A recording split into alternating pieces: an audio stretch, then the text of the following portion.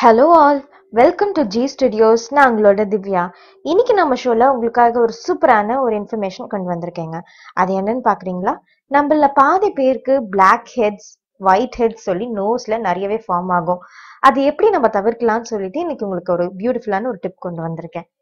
இந்த மாதிரி நோஸ்ல black heads form ஆகுதுன்னு சொல்லி இப்போ உங்களுக்கு ரீசன் சொல்றேன். மோஸ்டா நம்ம ஸ்கின்ல எல்லாம் பாத்தீங்கன்னா அந்த போர்ஸ் எல்லாம் ஓப்பன் ஆகி அதுல போய் நிறைய டர்ட்ஸ் அண்ட் பாக்டீரியாஸ் எல்லாம் போய் ஃபார்ம் ஆயிட்டு அந்த இடத்துல நிறைய பிளாக் ஹெட்ஸ் ஃபார்ம் ஆகுதுங்க.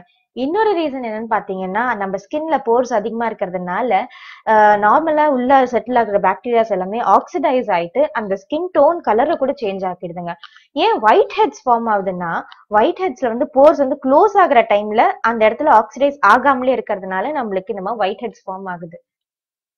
இந்த ஒயிட் ஹெட்ஸ் அண்ட் பிளாக் ஹெட்ஸை போக்குறதுக்கு ஒரு சிம்பிளான 2 இன்கிரீடியன்ட் யூஸ் பண்ணி எப்படி அதை ஈஸியா எடுத்துடலாம் சொல்லி உங்களுக்கு நான் இன்னைக்கு டிப்ஸ் சொல்ல போறேன். அதுக்கு தேவைப்படுற பொருட்கள் என்னன்னு பாத்தீங்கன்னா, number 1 baking soda, number 2 tooth paste. ஒரு குட்டி பவுல் எடுத்துக்கோங்க. அந்த பவுல்ல கொஞ்சோண்டு பேக்கிங் சோடா, அதாவது ஒரு 1 teaspoon of baking soda add பண்ணிக்கோங்க. அது கூட கொஞ்சோண்டு டூத் பேஸ்ட் ஆட் பண்ணி நல்லா மிக்ஸ் பண்ணிக்கோங்க. மிக்ஸ் பண்ணிட்டீங்கன்னா உங்களுக்கு ஒரு குட்டி பேஸ்ட் கிடைச்சிரும். அந்த பேஸ்ட் எடுத்து நோஸ்ல நல்லா அப்ளை பண்ணிட்டு ஒரு குட்டி பிரஷ் அதுக்குன்னு தனியா வாங்கி வச்சுக்கோங்க செப்பரேட்டா.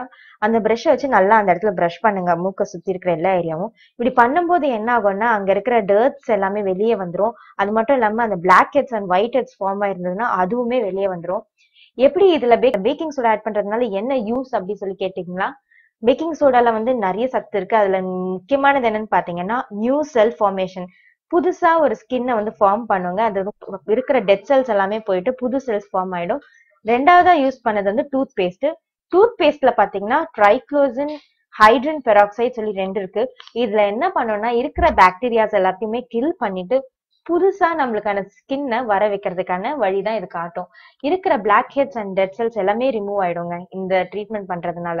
அதனாலதான் இதுக்கு நான் இந்த 2 இன்கிரீடியன்ட்டை யூஸ் பண்ணிருக்கேன். மறக்காம இந்த டிப்பை நீங்களும் ஃபாலோ பண்ணி பார்த்து இதோட ரிசல்ட் என்னன்னு சொல்லி எனக்கு கமெண்ட் பண்ணுங்க. அதை பார்த்து நான் தெரிஞ்சுக்கிறேன். இந்த வீடியோ பார்த்ததுக்கு ரொம்பவே நன்றி. மறக்காம இந்த வீடியோவை லைக் பண்ணுங்க, என் சேனலையும் சப்ஸ்கிரைப் பண்ணுங்க. நன்றி நேயர்களே.